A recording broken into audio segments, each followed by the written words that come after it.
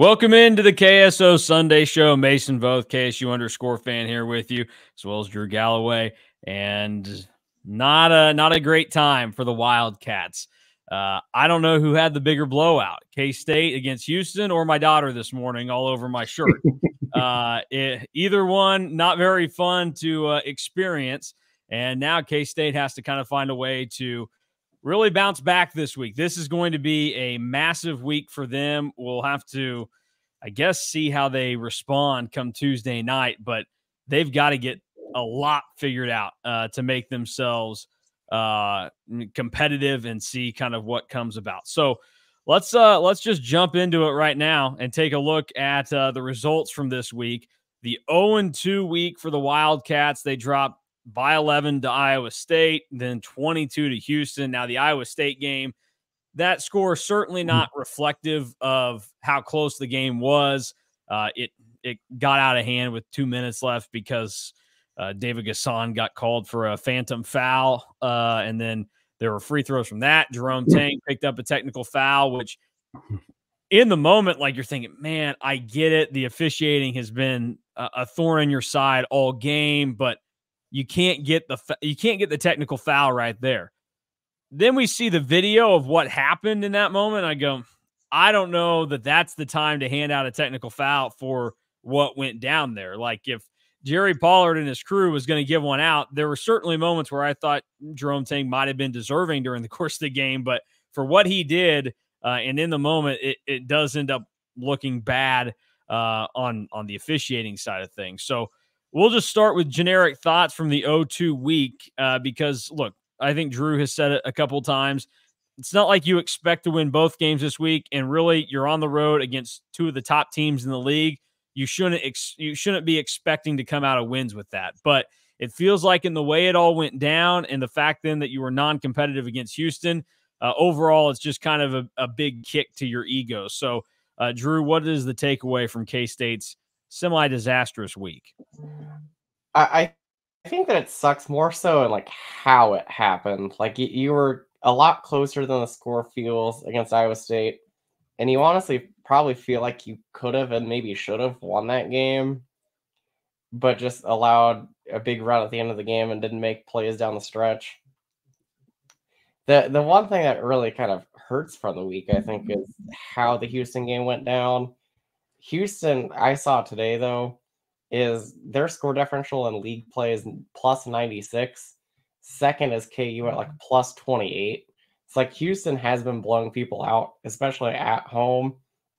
But you would have liked to see a little bit more fight. The thing that is just concerning to me, I think, going forward, is I think that we are probably at the point where anything that you get from Tyler Perry is great. But I don't think that he's somebody that you can really rely on right now. Yeah, I listened to your show yesterday, and you said maybe I'd be a little more reasonable, and I think I am going to be. The gut punch for the week to me is, I said last week I hoped one of the two games would be a 2-possession game with under 4 timeout, because that's when you're on the road, you got to hope. That's your hope, as you get in a game where you are in position to win the game at under 4. They did that at Iowa State. Of course, they didn't make enough plays. They didn't make enough plays. Or free throws.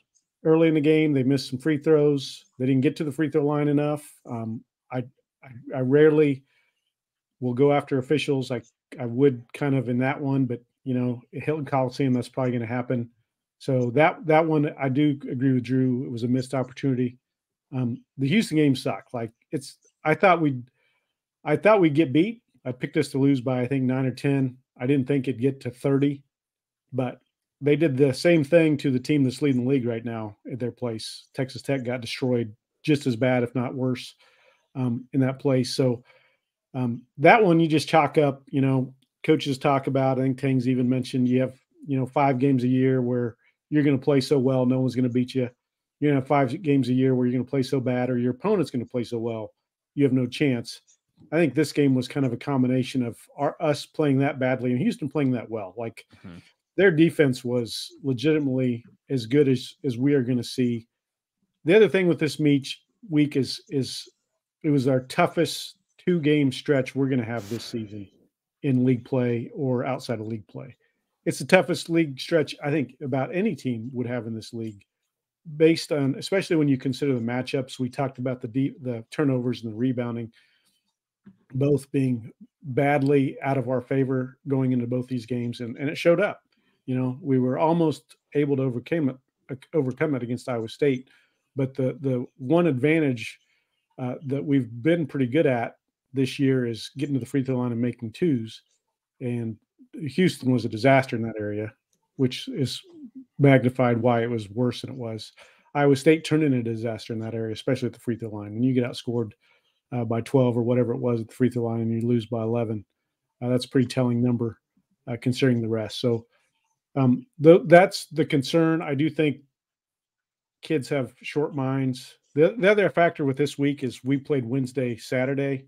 Yeah. In your tough week, when you have the instead of the Monday, Saturday, or Tuesday, Saturday swing, you have the Wednesday, Saturday swing, especially when Wednesday was a rock fight, dog fight, physical, get beat up, and then you go play an opponent that's better or just as good at doing that to you. That magnifies it. I think that all kind of came to a head in that game. So I hated losing like that. That was not fun to watch. But I think it is one that if this team has any mental fortitude, you're going to wash, you're going to move on. I mean, last year, I think we get to comparing last year, we started, 6-7-1 in the league, but then we had a stretch where we lost 5 out of 6. So last year's team had its own bad stretches of games, and that's what you hope to avoid with this year's team. I think the schedule lays out more favorably that you can avoid losing 5 out of 6 if this team's any good at all. Yeah, last year they were 6-1, and then they had the close loss in Hilton, a game that they should have probably won. And then they came back, beat Florida, and then they had 2 losses to KU and Texas, the win against TCU, and then back-to-back road losses, which kind of similar deal in terms of turnaround time, because that was a Saturday to a Tuesday, and K-State goes from a Wednesday to a Saturday here. And we know, K-State, they stayed on the road the entire time. So, from Tuesday all the way through Saturday, they're away from home. Their travel was affected by weather in Ames on the way out. So they were actually going to leave Wednesday night. They didn't end up leaving until Thursday morning. So there are a lot of things that were at play there, and just 2 really tough opponents to play in the same week. Even if you take away the style that those 2 teams play, but you still say, hey, these are 2 really good teams. Arguably these are the 2 best teams in the Big 12 right now that K-State played. I was very impressed by what I saw from Iowa State on Wednesday night. I watched them, and early on you think, how does anybody ever score on this defense? And then you start to go, man, they're really good at getting looks for these guys wherever it is. Like they are well put together. Momcilovic, if he didn't play for Iowa State, that is a Mason Voth dude if I've ever seen it. Like I love that guy's game. I hate looking at him wearing red and gold or whatever the heck they want to call their colors.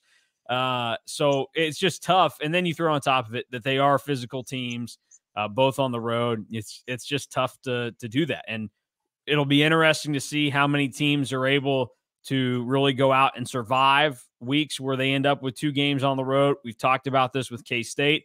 That's why early on they were doing so well, and why they were at the top of the Big 12 before Wednesday night's game. It's because they had a 1-week stretch where they played 2 games on the road. They split them, and then they were taking care of their business at home, kind of treading water on the road, and that's how you get a winning recipe. Why is Kansas 4-3 right now and off to their worst start in Big 12 play under Bill Self?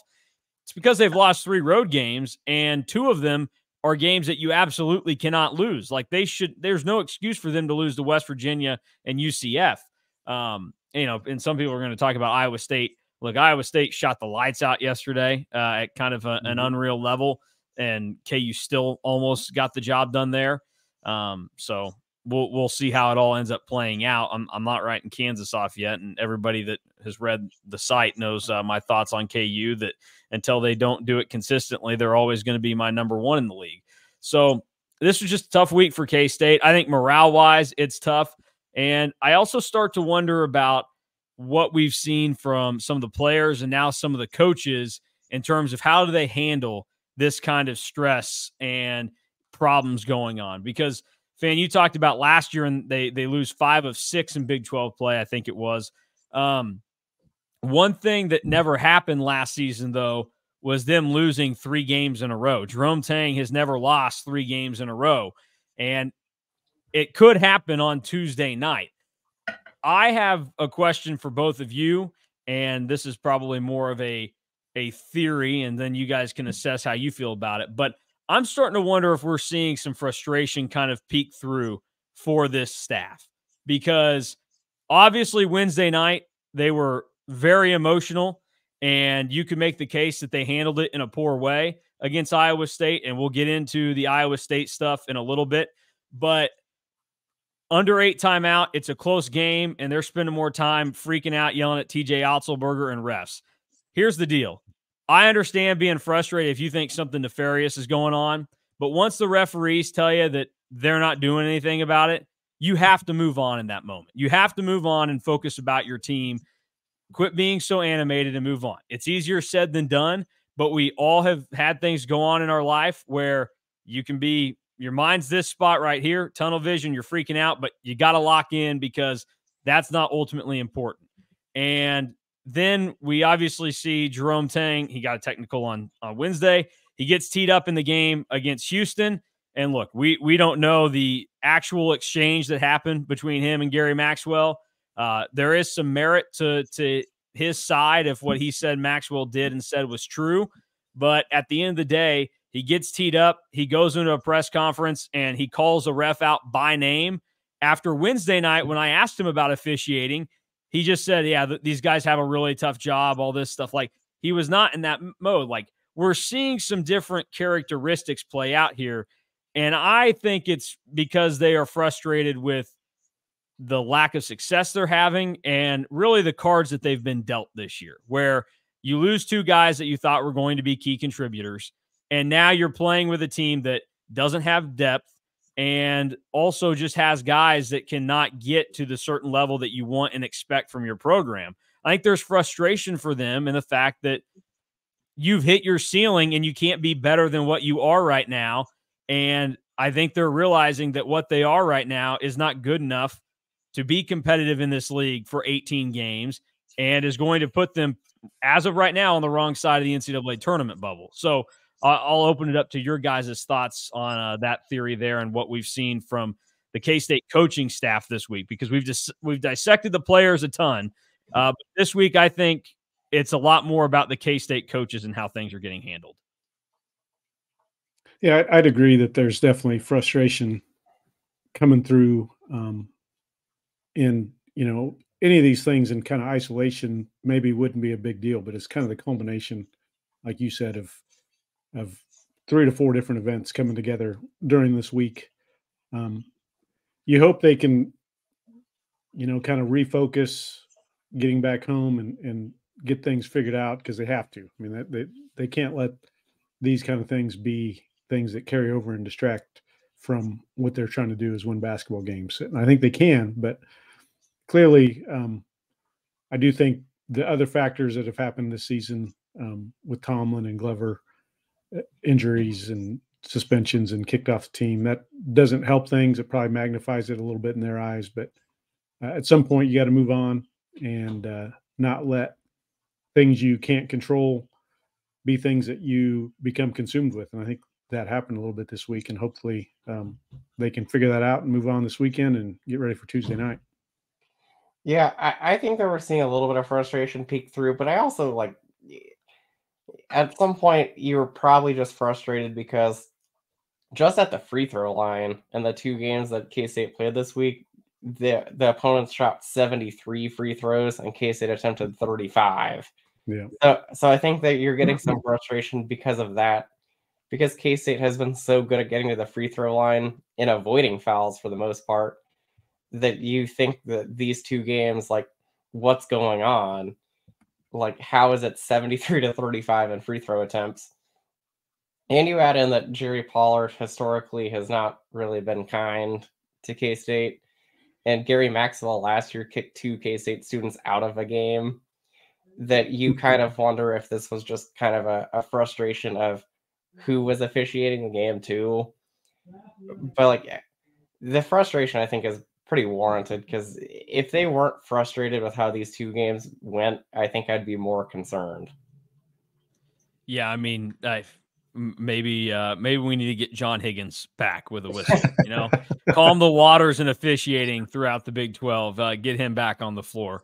Yeah, I mean, the fact that there is a historical element there with some of these guys. I mean, the Gary Maxwell thing last season made zero sense. And that was the Texas game, which, you know, was odd. I think the officiating had a significant impact in the game against Iowa State. Look, Iowa State's clearly the better team. They were better than K-State. And I said this after the game. What makes Iowa State so scary is that they just have more guys at any given night can go out there and carry the load. Where we know for K-State, this team only has 3 guys that can score at a level that helps you win basketball games. And you look at Iowa State, I mean, they ended up, obviously, Momcilovic had a great game against K-State. Gilbert was in double figures, and then Jones was in double figures as well. Well, that doesn't factor in Tamin Lipsey, who was coming back from an injury and wasn't anything special against K-State. And then Trey King fouled out, played 16 minutes against K-State, and then against KU, he's just knocking everything down. It just goes to show that what K-State is missing relative to the rest of this league right now. And to some extent on a lesser level, because they have more talent overall, but it's why KU is struggling so hard right now, is that they don't have as many guys as they're accustomed to, or the guys on the higher end just aren't what they are used to either. And I think that what we've seen is that this staff they're having to try and find a way, do anything they can. And I think this is a good reminder of just how good the coaching staff is and has been at K-State. The fact that this team, the way they're constructed, who they have, how they play, the fact that they are still above 500 in league play, and that they're now 14-6 overall, and are going to fight till the very end to be an NCAA tournament team. That is a credit to this coaching staff, because I'm not sure many other people would be able to do that, because in line with everything else that's gone on, this staff also had to make Cam Carter such a better player to even be in this position. And I don't know how many other coaching staffs could have gotten Cam Carter to be the type of player he is this year. Now, the only thing that a coaching staff can't really fix, this is on the player, is turnovers. So he and Arthur Kaluma need to get a little bit more smart about how they handle the basketball. But other than that, like, you're not going to fault those guys. And sometimes the turnovers can just be a product of knowing you have to make more plays and being forced into a really tough spot. So I thought about it yesterday and everything that's gone on this week, where very little of the focus after games or what people cared about was actually about the basketball that was played. It's just about how everything was handled, which takes us into this. We've got the Spyowa State situation going on. And look, this is a thing that we don't have a lot of good understanding of, because Jerome Tang and TJ Otzelberger after the game did not want to talk about it whatsoever. TJ Otzelberger decided, though, he did want to talk about it after beating KU yesterday, which seemed kind of odd. And all this other stuff goes down. It's clear that, you know, Iowa State has given their piece to the national reporters and CBS with Seth Davis yesterday, whereas Jerome Tang still has not said anything about it and has, you know, seemingly kept his word about, you know, just keeping it between them and discussing it there. What do we make of this whole situation that has played out with, obviously, the under 8 timeout is where we start to notice it.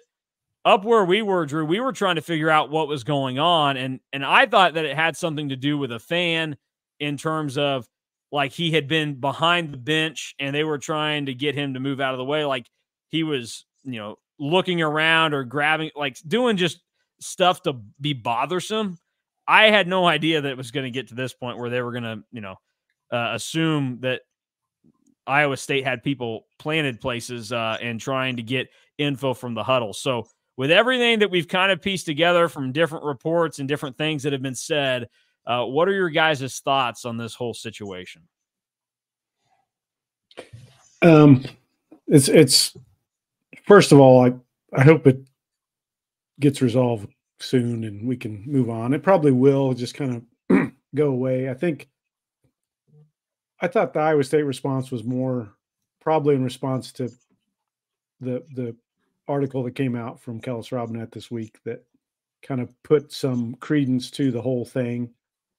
It seemed like Tang, even though he was animated during the game and after the game, was just made it about him and TJ, and they were going to talk about it and get it figured out. And I think probably that's where he would have preferred it stay.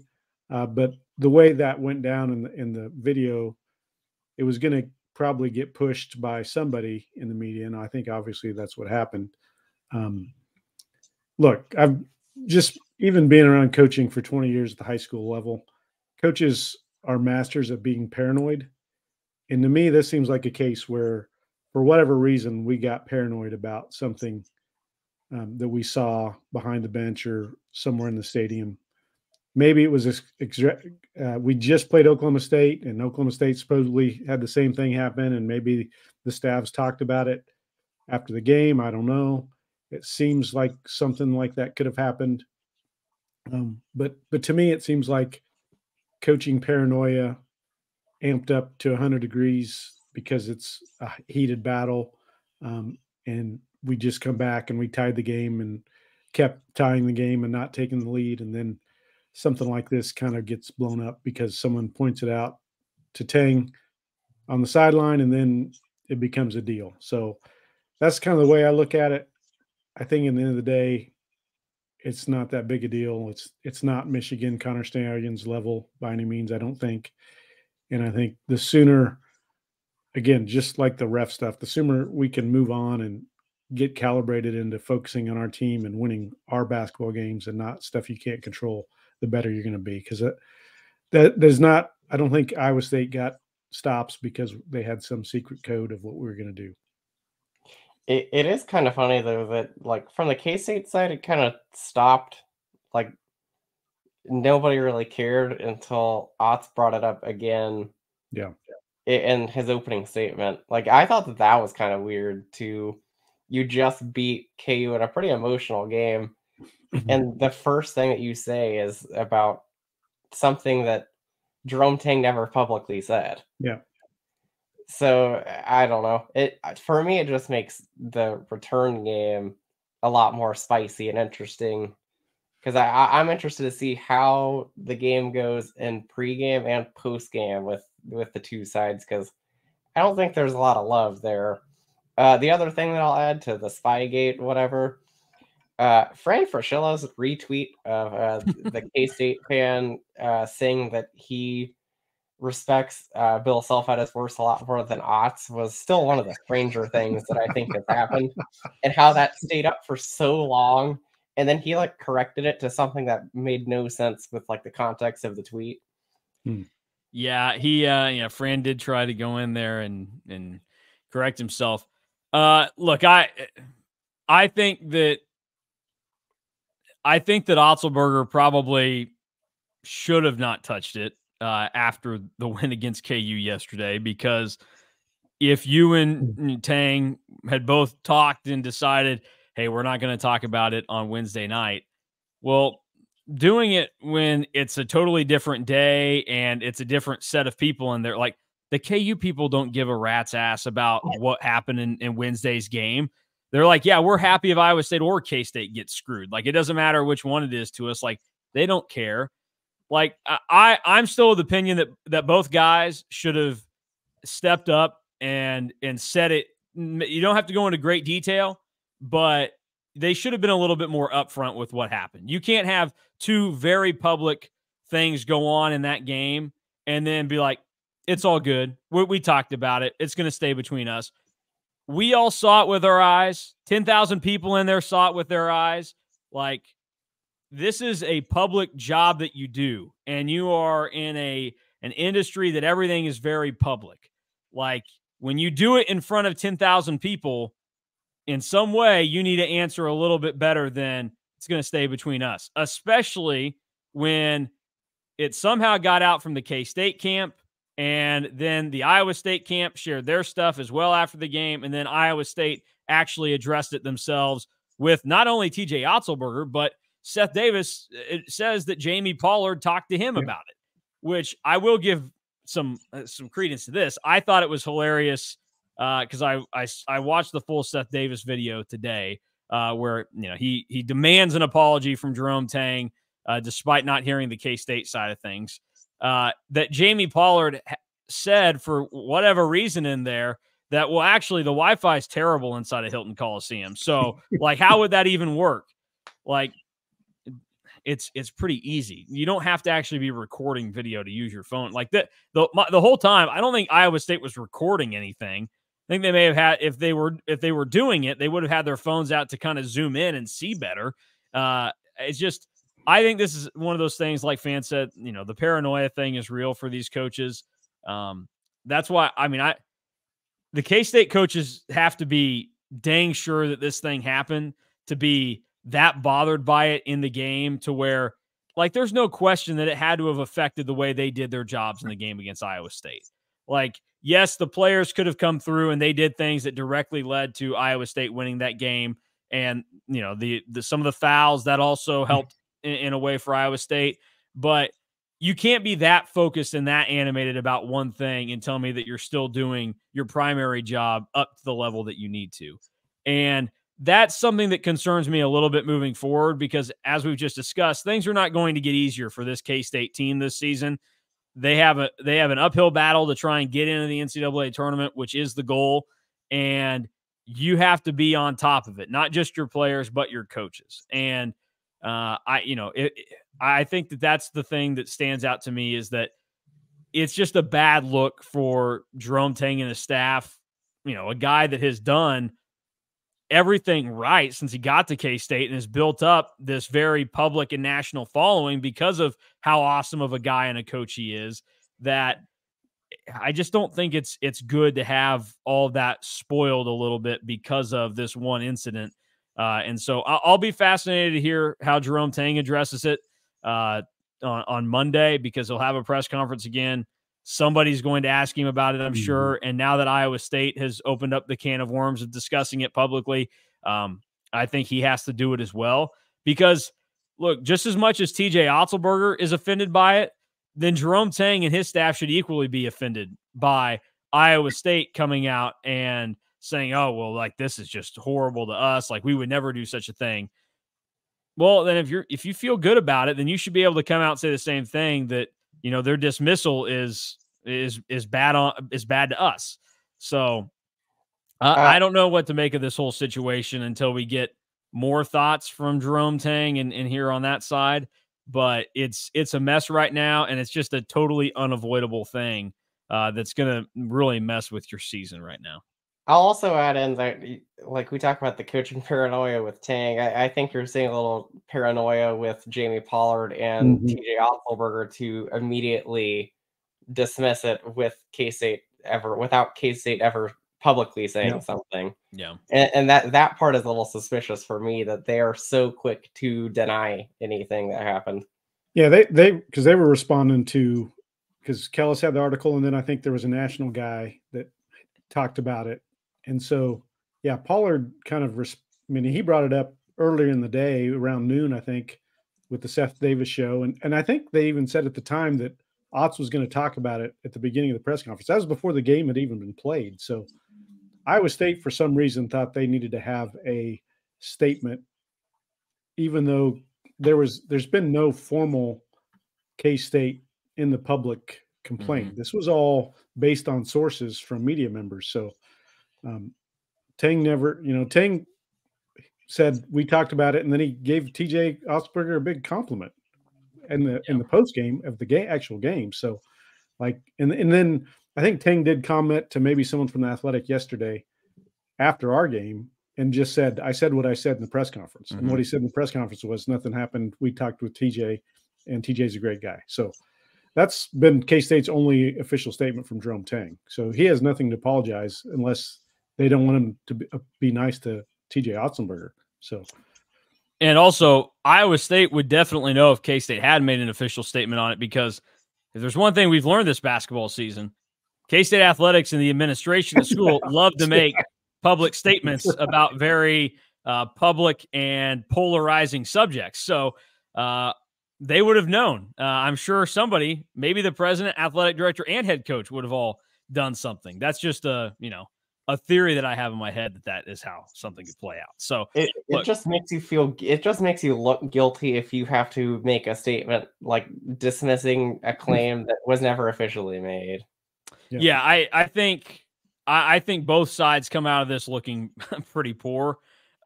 Because look, I mean, I know KSO has a ton of body language experts. We learned that during the Skylar Thompson era. So I'll join in. TJ Otzelberger's reaction to after the game when Jerome Tang is likely explaining to him what they thought was going on. It wasn't like a, no, that we wouldn't do something like that. It was kind of like an, oh, really? Where at? Like all this other stuff. Like it was a very, I don't know. Maybe he was just so stunned that they were asking about it, but I don't think either side comes out of this looking good because the Iowa State response has been weird. And just to bring it up after a game where you lose and have all this stuff go on, it's not a good look for K-State, and it's lingered on, and now they got to flush it and move on, which brings us to this week.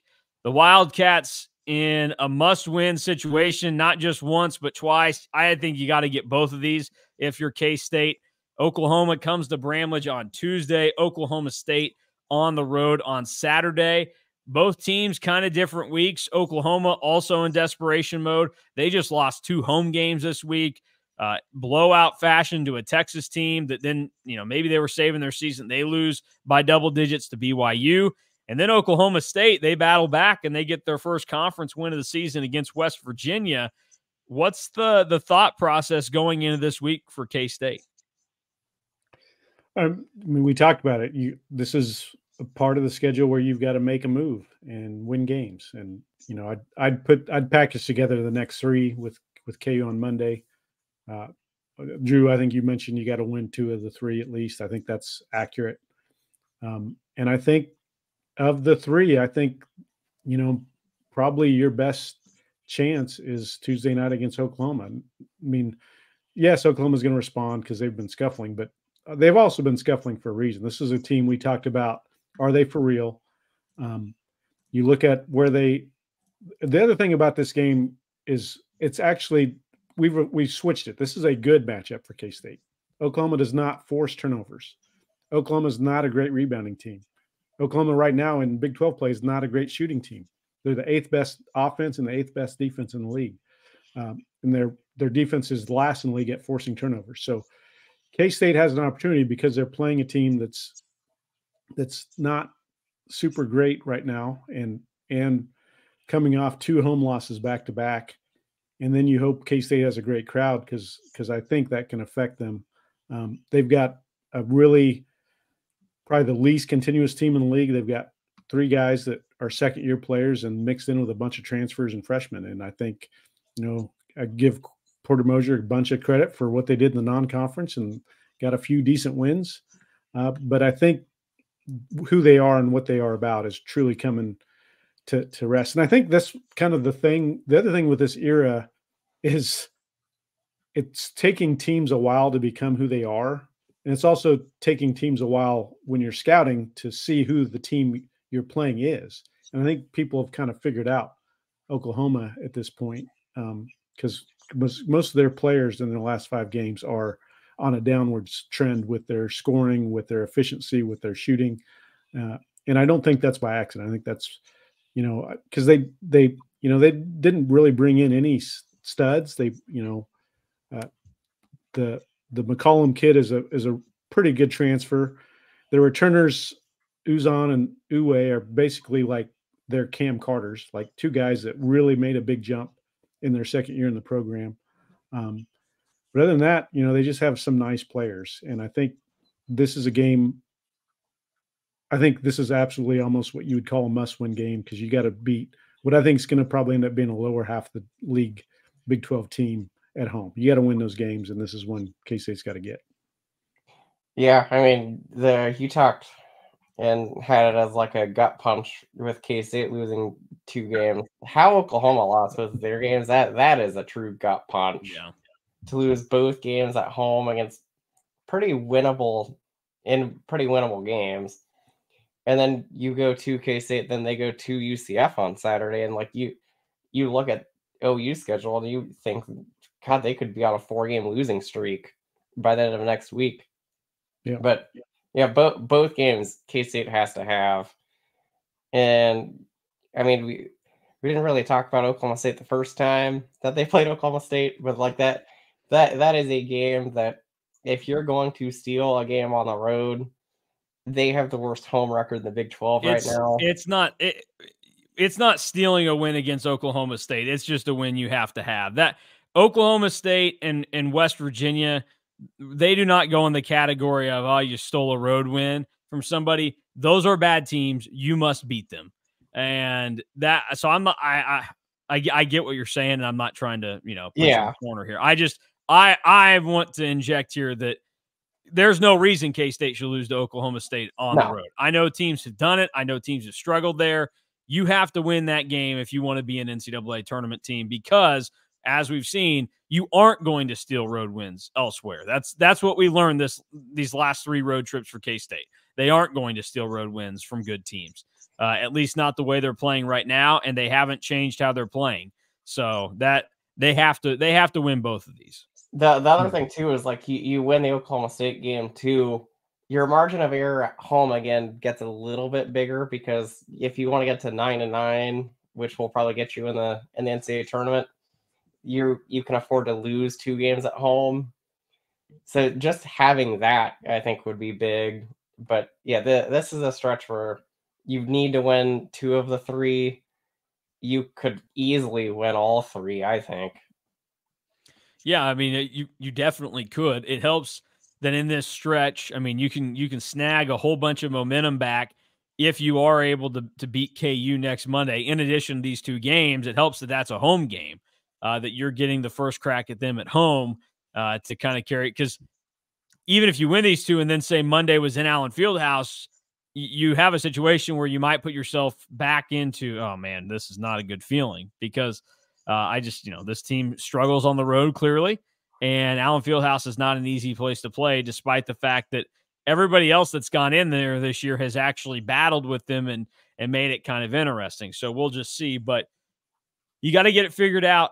I mean, we'll get predictions here for on the week, but I do think K-State can get it done. It'll be interesting to see how they do it, because you're starting to think you're going to get less from Tyler Perry than just hoping, hey, maybe he busts out this game.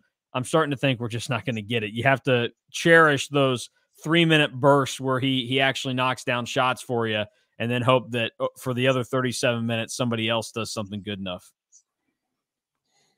Yeah, on the Oklahoma State topic, they still have not beat anybody in the top 125 of any metric this year. So that's, to be the team that is the first to lose to them would not be a good feeling.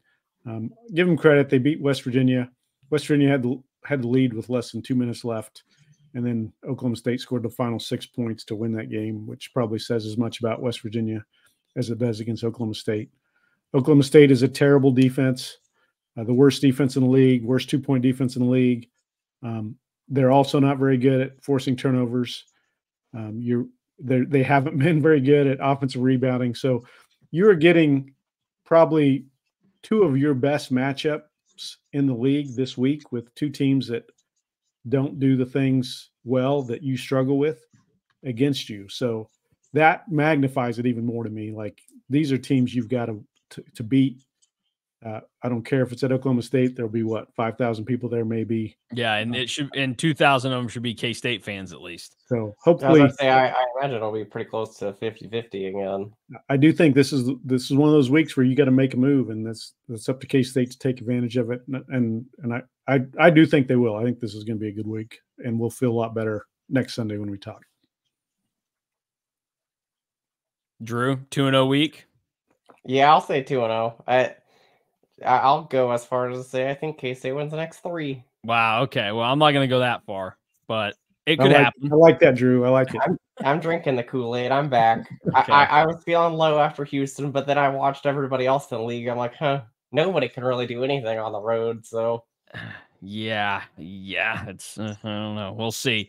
Real quick, personnel wise, this week there was a lot of talk yesterday on the boards because Day-Day Ames had what could easily be argued as his best game of the season, and a lot of guys did not have their great games yesterday.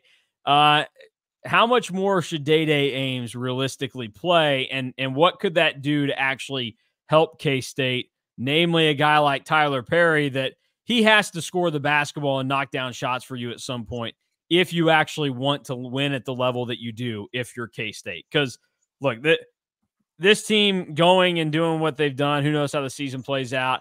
If they don't make the NCAA tournament, it won't be the most shocking thing. It shouldn't be looked at as a massive failure this year considering everything that's gone on. But in a year and a half, I feel like I have a good understanding of how Jerome Tang and his staff will work with things. They would feel that way if this team doesn't get there because they do believe this team is good enough to make it happen. So what needs to happen with the Day-Day Ames situation and in turn Tyler Perry to make K-State a better basketball team moving forward?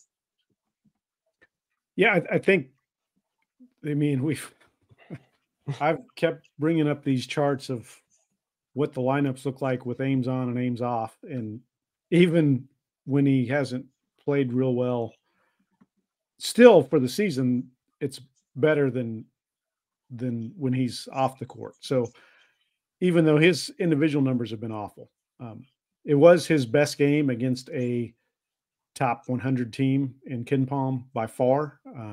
He was efficient. I think a lot of it came kind of in garbage time, so we have to acknowledge that.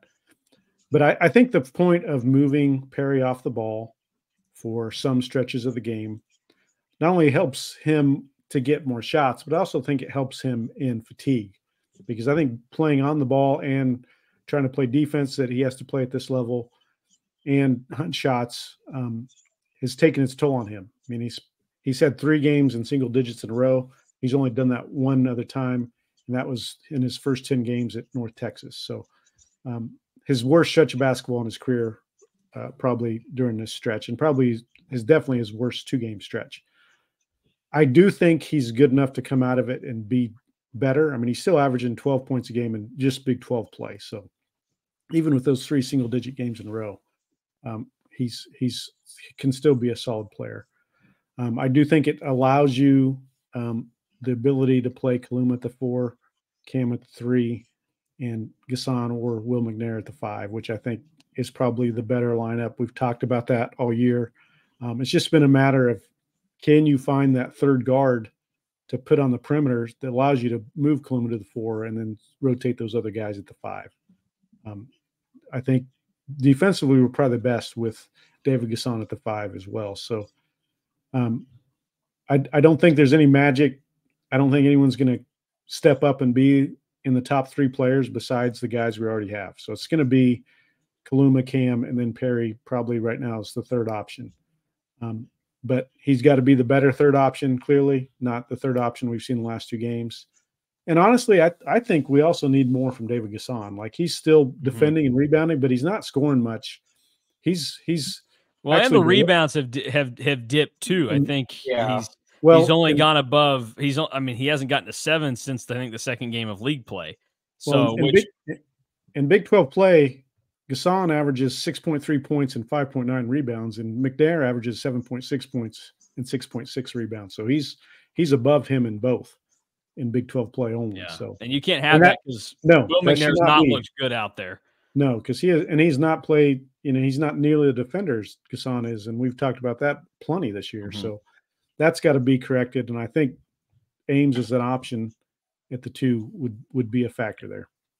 Also add in, like, it wasn't just the Houston game. I thought that we kind of saw Day-Day Ames turn a little bit of a corner against Iowa State too. I mean, he only had 5 points, but he was 2 of 3 from the field. So we're seeing converted in and 1. Yeah, he just looked a lot faster than a lot of the other guards that K-State has besides Cam Carter. And I think that is definitely something. And I'm to the point where, like, if McNair or Gasson isn't playing well right away, I would instantly flip the switch and not go with Jarrell Colbert at the 5 and just put another guard in. I agree. Because the offense flows so much better with another guard. Yeah. Yeah. And go ahead. Now, I'd also just add RJ Jones has gotten some decent minutes the last couple of games as well, 2 out of the last 3 especially. So that's nice to see him have an 11-minute game and a 12-minute game the last couple and hit a shot or 2. And those 2 can only help you because, you know, I love the energy and the explosiveness of Dorian Finister, but he can't make a shot, you know. Yeah, no. And at least Ames and Jones are scoring threats. And I think, you know, it's a wash with their offense compared to Dorian's defense. And, you know, you're going to need all 3. You're going to rotate all 3 probably, and each is going to have a moment. Each is going to have a bad moment. But it's better to have 3 guys to choose from than just 1. And I think it looks like you have 3 guys maybe that can give you 10 to 12 minutes a night on a certain night and play well.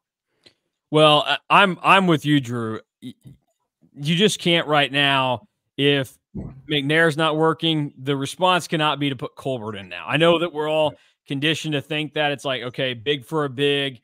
McNair looks slow and is tanking you on defense. So put the really tall, long guy in on D. That might help. It worked for stretches against Baylor, but you have both guys are problems right now. McNair is slow and terrible on defense. He weighs you down there. And Colbert, he lacks hands. I don't think he owns a pair.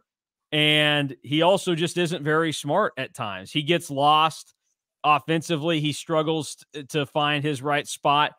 I think you have to go and just be smaller. And honestly, like you look at Oklahoma, they are a reasonable option to do that against. They're not just massive guys. I mean, they're gonna play a 6'7" guy at the 4 most of the time.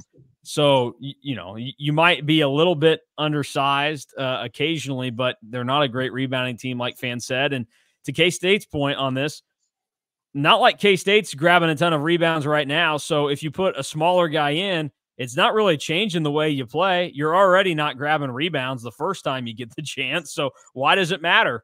I would rather maximize what you could do offensively and see what comes from that, because you have struggled so much, and because unlocking Tyler Perry in some way offensively, if you can find the right solution, that's going to make your team significantly better than if you start grabbing more rebounds, I think, because the first step is to actually doing something with those possessions you get, and Tyler Perry making shots is better than a turnover or another miss from K-State. So we'll see how it works out.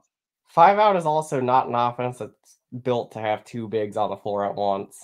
And you're not playing to David Gasson's strength by having him play the 4 either. Yeah. So at some point, it just needs to be 3 guards out there. And 2 bigs that really can't shoot the ball in a lot of spots on the floor. I know that we've seen Gasson. He made a 3 against Baylor. 2 of them, 1 didn't count. But he's still reluctant to shoot it, and you still would rather that not be the shot he's taking. And then McNair, yeah, he made the 3 against Providence to start the game, and then we haven't seen it since then. Like that, you just can't do that. And that will be a good offseason conversation about, you know, the offensive philosophy right now, because it does seem like the 5 out was really just done in an effort to push to get Patrick Ngongba, and they didn't land him. So, you know, now you're kind of stuck doing it because you spent all summer with these guys like, this is the offense we're running, and it doesn't really work for this team.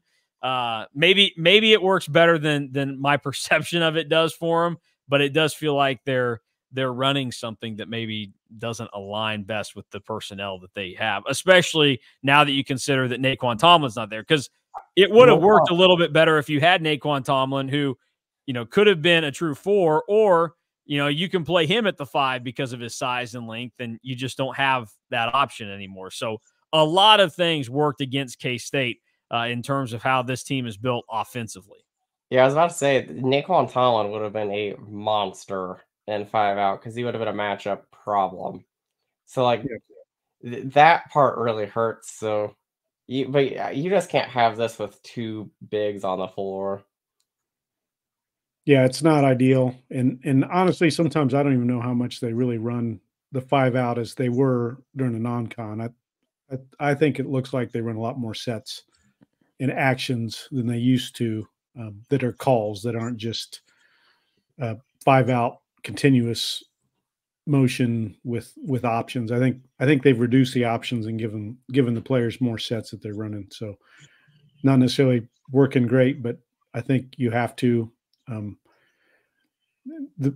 mean, the biggest thing is what we've talked about. Kaluma and Cam have got to quit turning the ball over, because those two are really the biggest guys that have the struggle with it, trying to make plays that aren't there and trying to force things. I think Tank calls it trying to hit home runs and not settle for a single. And sometimes you got to settle for a single. Yeah, this K-State roster needs to realize that they're built like the Royals right now. There aren't many guys that can put it over the fence on a regular enough basis to make that your swing. You're going to have to try and get guys on and get them in. So we'll see how it works out and where they go from here. All right, couple things before we get out of here.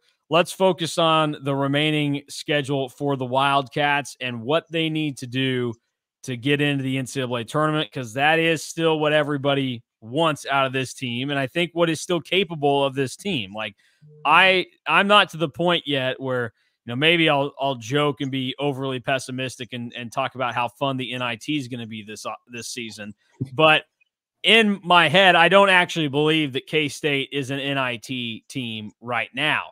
They have played like it. The resume might suggest they are, but I think that they can get over that hump. What needs to be done with the schedule that is remaining for them? And if you're watching on the YouTube, you can see it up there, as well as the net ranking next to each opponent that they will face. So what needs to be done for this team to get to the right side of the bubble?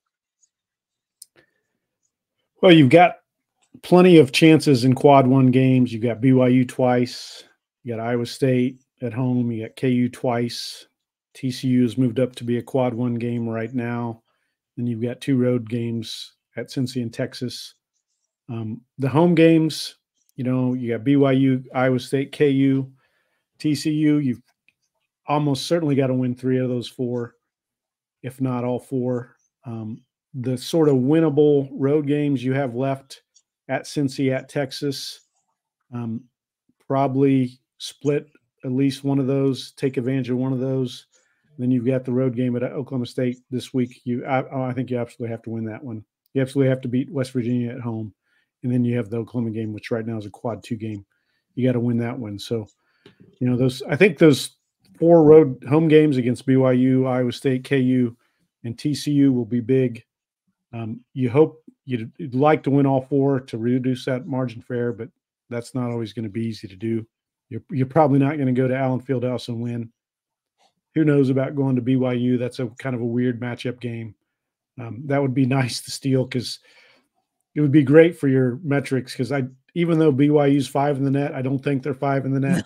No, at all. But they've gamed it so well that they're staying there. I think Iowa State's kind of done the same thing. So that was a missed opportunity to win that net builder game that you lost. So, and winning a road game against the top 20, top 30 net team is one of the biggest boosters for your net ranking. Plus, it's an automatic, almost guaranteed quad 1 win at the end of the season. So those are the ones I look at. Like I said all year, we have 1 quad 1 win. You got to get that to at least 4, probably 5, and then have no bad losses. And I think you're in. And the path is there. Plenty of opportunities to do it. Now it's just about getting it done. I'll keep it a lot simpler. I'll say win all the home games, win 2 road games, and you're fine. Yeah, so I mean, that would end up putting K-State then final record in the Big 12. If you win all of your homes, that put you in. So win 2 just in total, and counting the one they already have against West Virginia?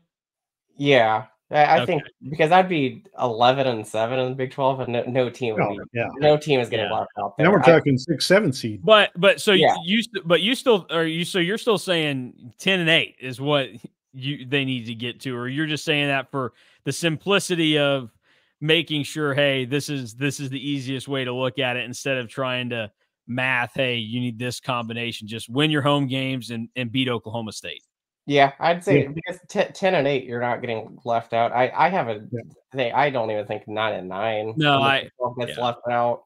Well, West Virginia got in at 7-11 last year in the league. Now they had some better wins than what K-State has and projects to have right now.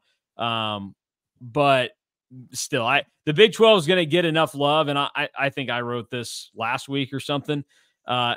K-State will get enough love because they have the Big 12 logo on their chest. They'll also get enough because Jerome Tang is on their sideline. That is the position that they're in right now. K-State is not some nobody right now. They are a somebody because of Jerome Tang. And the NCAA selection committee is not going to sit there and be like, well, we could put a Fifth Mountain West team in because they went 20-7 against, a bunch of scrubs, or we could put, 18-13 K-State with Jerome Tang in. What are you going to do? Yeah. So I think K-State has a little bit of leeway there, but to feel good and to get all the bracketologists out there on your side, you've got to win these two games this week. I think you would hope to get a split against KU and BYU, and then just kind of keep doing that along the way. And that puts you in a decent spot where you could probably count up there that you get to 6-7 more wins. And if you do that, you get to 10. So I think win both this week and then just make the goal the rest of the way.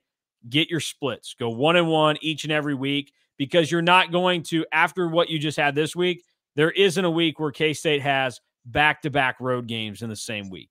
There are only back-to-back roadies that are left. It's Cincinnati, KU. They start different weeks. That's a Saturday to a Tuesday turnaround. So the opportunity is there. The Big 12 tournament will be something that is there for them, but we've seen in recent years those wins don't seem to mean as much anymore to make a difference. I mean, it feels like almost the last year that made any difference. I think K-State was the beneficiary of it in 2017 when they got that win against Baylor, and then they came very close and maybe should have beaten West Virginia the very next night in the semifinals. Since then, it seems like conference tournament performances have not been rewarded, and that's even with teams that have made it to their conference title games and played very well and beaten good teams along the way. So the Big 12 tournament, while it could be fun, if you want it to help K-State, they just need to show up and win the whole thing. And that's going to be a tough grind for a team that isn't going to get the double bye. I'll also say 9-9 gets you in, but you're probably sweating a little bit. 10-8, you're feeling really good. 11-7, and you're like, holy shit, we're like a 6th seed. Yep. Yeah. I think 9 wins or less for this K-State team, you might be thinking to yourself, what is Dayton like on Tuesday? What is that going down? Which I did see Mike DeCourcy this week. He had K-State and Wake Forest meeting up in Dayton, which would just get to relive 2017, a little rematch. So we'll have to see. Yeah. Danny Manning's not walking through that door, though. No, that's true. I'd be a little bit more worried about Steve Forbes than I think I was Danny Manning, who made a Bruce Weber offense look like they knew how to play. Lit him up. Yeah. And then K-State lost to a current Big 12 team, Cincinnati. Right. Which in Sacramento, I don't have many thoughts or remembrance of that game. So, all right, that is what is left for K-State. We'll keep an eye on it, obviously, as things move along. Final thing, college basketball outsider time, taking a look at the Big 12 and what went down this week. Here are the Big 12 standings. Would not have expected Texas Tech to be at the top by themselves. Now, they and Baylor only played one game this week. This was their week where they had a bye in the midweek. For K-State, that will come after the BYU game. So they'll play KU next Monday and then at BYU on Saturday. They'll have the whole week off, and then they play TCU, which probably not a bad thing to get rested up before you get punched in the face and the body and wherever by Jamie Dixon's team, who has been pretty physical in the past. So Tech at the top, Iowa State and Houston at 5-2, and then 3 teams at 4-3 with K-State, KU, and TCU. Baylor sandwiched in the middle because they're scared and they didn't play anybody this week. And then Oklahoma, Cincinnati, UCF, BYU, Texas, all 3-4, West Virginia should have been with the 3 and 4 group. They dropped to Oklahoma State, who finally got a Big 12 win. But both of those teams still below 500 on the season. So what do we make of the Big 12, where it stands right now, and what we saw from the league this week? My call out is going to be Texas Tech basically is us last year. They're winning right now with the number 1 offense in the Big 12 and the number 12 defense. I don't think that's sustainable. I don't think their offense is as good as it was. It's kind of like how we played against Texas and Baylor last year on the non-conference early in the season, got those 2 road wins. So I think they're going to run into that stretch just like we did last year, where they lose 5 out of 6 in the league or something like that, and probably lose a game or 2. They don't think they should, because I don't think it's weird that they're winning with McClaslin and not having a very good defense. And I don't think that's sustainable when you're that kind of style of a coach. I think you're kind of getting lucky because you're hitting threes right now, but sometimes that runs out. I think Houston's legit. They're top 3 in both offense and defense. The only team in the league that's top 5 in both offense and defense. So that seems like a sustainable team. You know, the one to watch, Baylor's had heartbreak after heartbreak after heartbreak. They're 5 and 6 in offense and defense, which is the best other combo besides Houston, actually. But they're sitting at 3 and 4. So who knows when you look at that? Other teams that I think are kind of could be a teeter. Iowa State's only 9th in offense and 5th in defense. I think their defense is probably better than it showed. The offense is probably a little bit better too, but you still wonder because they did hit shots against KU. That's why they won the game, but they're not a great shot-making team. And then TCU's kind of flipped. They're number 4 in offense and number 10 in defense.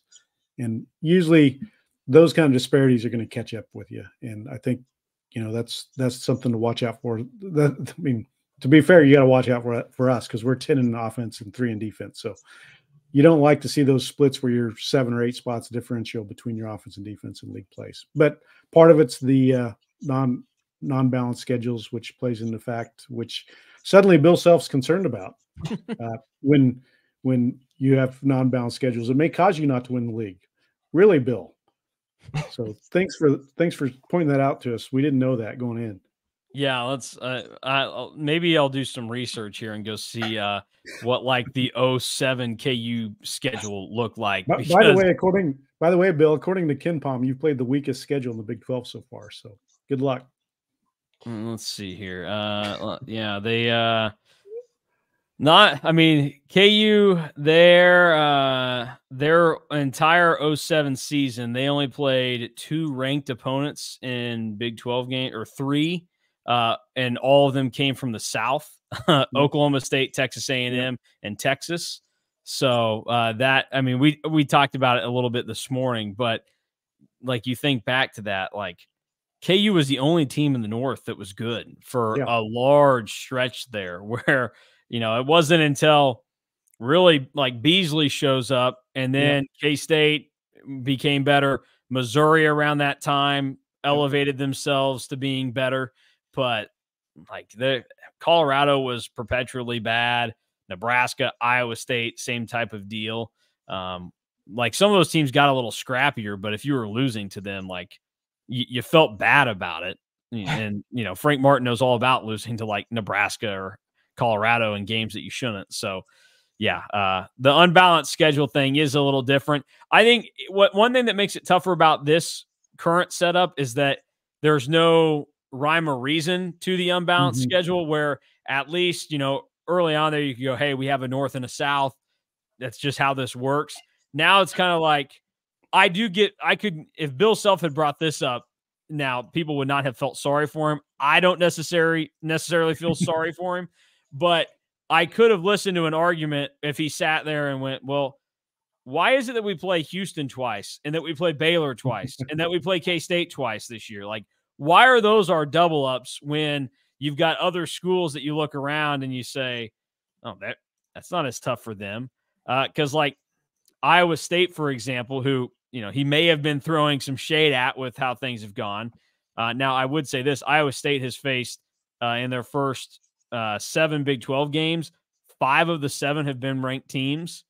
K-State and Oklahoma State were the only ones that weren't. But Iowa State only has to play Baylor once, only has to play Kansas once.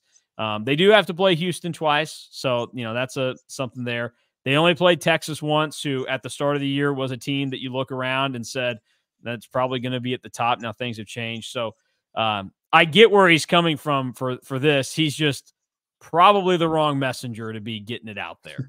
Although the national college basketball world might listen a little bit more, not go into reasons about, well, if I don't know, 15 years ago, you seem to benefit pretty good from it. So, yeah, my team call out, I think Houston, is far and away the best team in the league. Mm-hmm. I wouldn't be surprised if they end up running away with the Big 12. I just think the way that they play is a lot more sustainable than some other teams. The other thing that I'll just say about this league is I don't remember a time where in any conference where 12 of the teams have 3 conference wins after 7 games. And I think TCU and Texas Tech are the only teams that have multiple road wins, which is crazy to think about right now. Yeah. Yeah, that's a good point there. Add K-State to that list after this week, because don't tell anybody that it was against Oklahoma State and West Virginia, but put them on there. Well, you can't always waltz into West Virginia and win the game. We've seen that a couple times now. Yeah, K-State has been about the only team that's been able to actually do that, where they walk around and go, "This is easy." So we'll have to monitor that moving forward, because West Virginia at home this year.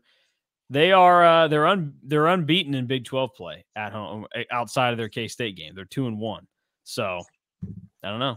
And both of those games, they beat good opponents. So that unbalanced schedule, though, that's the reason that K lost that game to West Virginia. Yeah, and UCF. It was already in their heads that they weren't going to see those teams again, and they just said, "This is unfair. How dare they?" That's why UCF has been competitive with everybody except K-State. They said, "Well, why should we even play hard in this game? We don't get to see them in Orlando, so protest, we're going to play our worst." See how it goes from there. I don't know. We'll see how the Big 12 shakes out. I am with you, Drew. Houston, physically, the way they play, all these things, they are the best team in the Big 12. But this is just like, and I got proven wrong last year, but I was not going to jump off of Oklahoma until, the Sooner Schooner absolutely crashed and the wheels had fallen off and you can't get them back on. I'm still taking Kansas to win the Big 12 this season until they have like 7 losses. I'm going to, until they are mathematically eliminated, I still think KU is winning this league, because I have a lot of historical data to back it up that they will get it done. Now, the scheduling has changed, so that the Mason Voth computer in here, it's got to readjust and recalibrate. But their start of February, like, that'll be when I think that you could potentially eliminate them, because Saturday they play at home against Houston, then they go to K-State, then they play home against Baylor. I mean, that's a pretty tough 3-game stretch. I don't want to kick Scott Drew while he's down. He's already having to come to the realization that Jerome Tang is the sole reason why he was a good coach at Baylor and had all of his success. I don't think they're very good this year, at least in terms of what people expected. I mean, that's one of those that if you want to complain about schedules and stuff, and then we're saying, well, Bill, just win these games that you're supposed to. KU cannot lose at home to Baylor this year. Like, yes, there is talent on this Baylor roster, but I don't think very highly of them. And if Baylor was better, they wouldn't be 3-3 right now in the Big 12. They would have taken care of business along the way. They have lost 2 games in overtime. Yeah, but I mean, look, even yesterday, how can you lose a home game where you get a second overtime to try and right your wrong, and then you get a third one and you still can't overcome it? Like, come on, you have to find a way to win that game if you're legit. So I'm out on Baylor and Scott Drew this season, and I was never really in on them. So it's nice that K-State got them before they really got exposed as frauds, and they still were a top 10 win. But I'm out on Baylor, and I think that they're going to be in for a tough season down there. And I'm just asking Jerome if he'll come back and take a pay decrease and a change in his title because they seem to desperately need him. So, all right. Well, that will do it for us. We will have all the coverage you need next week for K-State basketball as they try and get some impactful wins against Oklahoma and Oklahoma State. And then we will be back next Sunday, recap the week that was, get ready for the KU game on Monday night in Bramlage, and everything in between. Lots of stuff going on over at K-StateOnline. So head to On3, get signed up if you're not, and be sure to be subscribed to the website there and also here to the YouTube and podcast platform. So for Drew Galloway, KSU_fan, I'm Mason Voth. We are out of here. To the Chiefs fans, good luck. I hope they win today because there's nothing that I, as not a Chiefs fan, dislike more than anything is people trying to discredit the greatness of Patrick Mahomes. So I desperately want this for him. Really nobody else affiliated with him, though, because he does have a pretty dislikable family. So if he does lose, I'm okay with the sadness and pain that is his wife, his mom, his brother, that they will all feel. His dad's never done anything wrong, at least that I know of publicly, for me to go, oh, this guy. So there you have it. But and all the Taylor Swift shots on TV, so all the old men out there get grumpy about her being shown. So I want Mahomes to be great, and I want Taylor Swift shots on TV. Those are my two asks for the AFC Championship today. I'm going to call nine Taylor Swift shots today. And I want just as many Taylor Swift shots as I get Brock Purdy interceptions in the second game. So load me up with Taylor Swift and Brock Purdy. That's what I want on this championship Sunday. Fan and I are the Swifties among the three of us. So yeah. All right. Well, let's get it on the record real quick then. Who's the Super Bowl matchup after tonight? KC Detroit. That's what I'm. That's what I want to say. I just I think it'll be. I took Kansas City and Detroit as well. I'll go Kansas City and San Francisco. It would be fun to watch Patrick Mahomes just run circles around Brock Purdy. Well, yeah. Got to reunite with old friend Alec on Wednesday, and his intern that works for him up there grew up an Iowa State guy, and so we had a lot of conversation up there about Brock Purdy. He obviously thinks Brock Purdy is the chosen one, is this great gift to the world and all this other stuff, and I just was trying to demean him the entire time we talked about Brock Purdy. He also brought up 2020 for Iowa State football. I was like, oh boy, let me fill you in on all of this. So I wish nothing but the worst for Brock Purdy today. So we're out of here. We're back next week.